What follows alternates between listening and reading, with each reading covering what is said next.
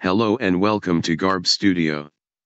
In this tutorial, I'll be showing you how to create this postcard mockup with leaves using Adobe Photoshop.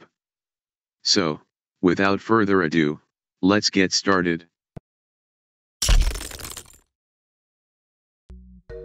I've already added the background image with a tropical leaves background where we are going to incorporate our mockup image.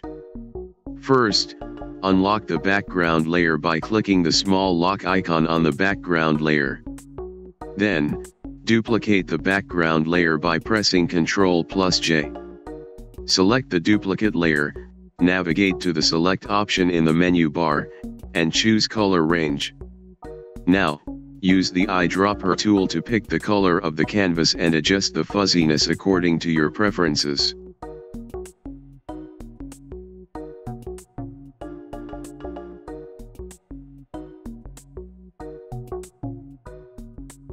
Once satisfied, click OK.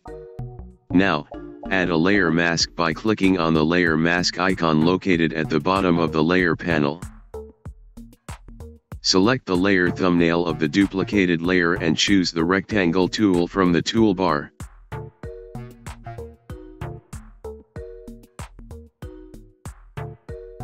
Now, draw a square on the canvas to create a square canvas of the same size as the original canvas.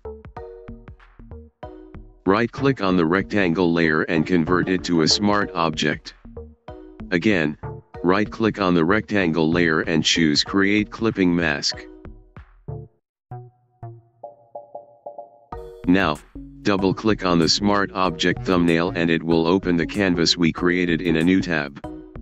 Drag and drop your postcard, art, greeting card, or whatever you have onto the canvas and adjust the size accordingly.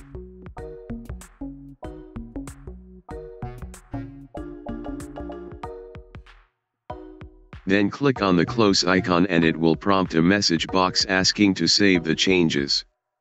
Click the Yes button, and you will have your desired mockup.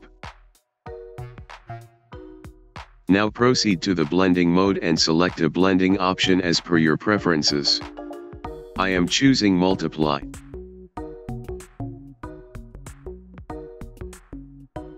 If you need to modify your design, simply double-click on the Smart Object thumbnail, and it will reopen the canvas we created in a new tab. Drag and drop your updated design, adjust the size as needed.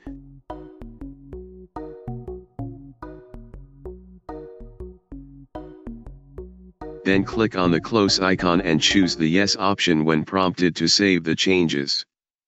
This way, you will have your updated and desired mockup. Thank you for watching this tutorial. I hope you found it helpful and informative.